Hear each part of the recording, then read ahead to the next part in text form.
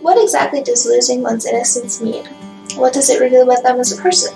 Well, it can signify many different things, from minute experiences of pain or worry, such as scraping your knee, being excluded by your friends, or being bullied, to being a part of life-altering events, warranted or not, that change life irrevocably. Police cars on fire and ransacking businesses. Several. Whether it be the uncontrollable loss of a loved one, rape, murder, or self-inflicted dilemma, one thing is certain: this so-called loss of innocence is inevitable. This sometimes rude, sometimes gratifying awakening is portrayed many different ways throughout literature, with To Kill a Mockingbird by Harper Lee as a prime example. Positive notion, Scout and Jen lose their innocence as they discover that ostracized Boo Radley has been leaving them gifts, that he is not the scary being they'd envisioned, and that he saved their lives. On the other hand, being exposed and being witness to the effect of a false accusation on Tom Robinson's life had an opposingly negative impact on the kid's innocence. Similarly, main characters Susie and Lindsay in Alice Sebold's The Lovely Bones fall victim to premature losses of innocence as Susie is raped and murdered and Lindsay is left in her dead sister's shadow.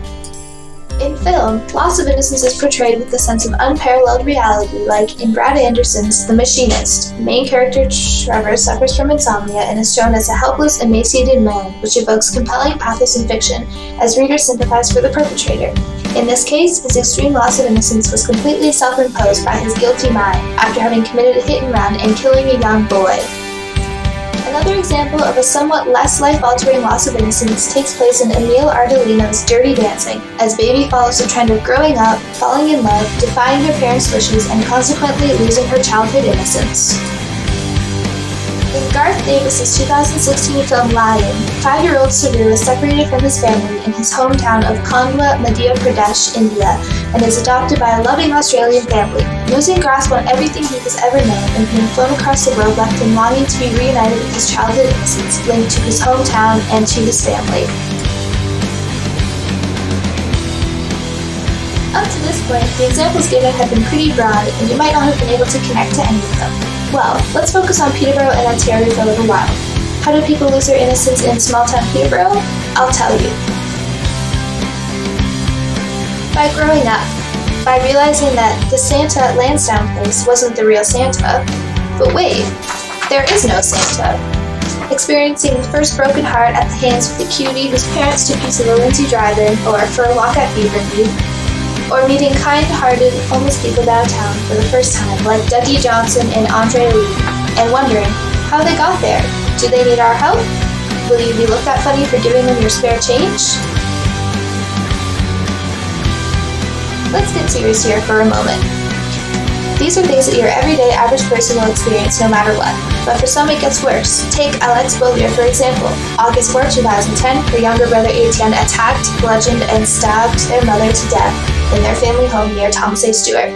Alex, consumed with the guilt that she could have done more to protect her brother from himself and his mental illness, revealed that she had found knives hidden by her brother and his diary filled with vulgar entries and other concerning events that should have raised more suspicion.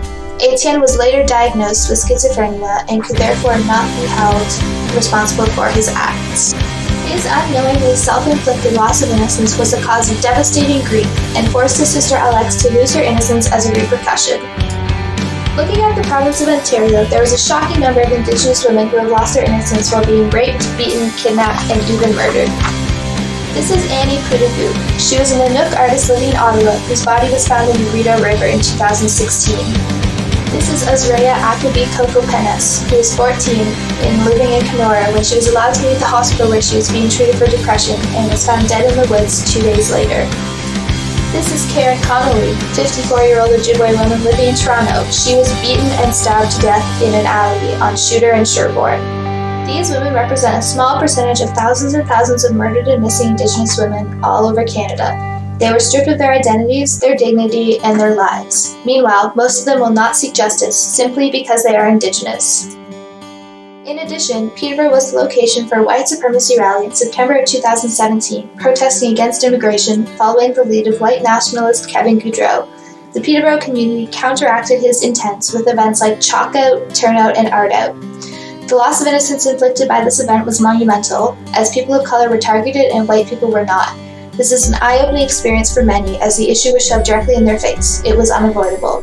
It forced them to envision people of color and their children with more clarity, as many children are born without a certain innocence that privileged white children have, which is being demonstrated in the world today. We actually have a line that we do at our house. We practice this thing. What is it? I'm Ariel Sky Williams. I'm 8 years old. I'm unarmed and I have nothing that will hurt you. It's just kind of a thing we practice at our house. In closing, what I wanted to get at in this documentary was that the loss of innocence truly is inescapable, but also that it comes in a vast variety of ways, some less life-altering than others, and some more so. The moment when one loses their innocence is like their fictional moment of peripetia, reversal, the beginning of a new chapter, for better or for worse.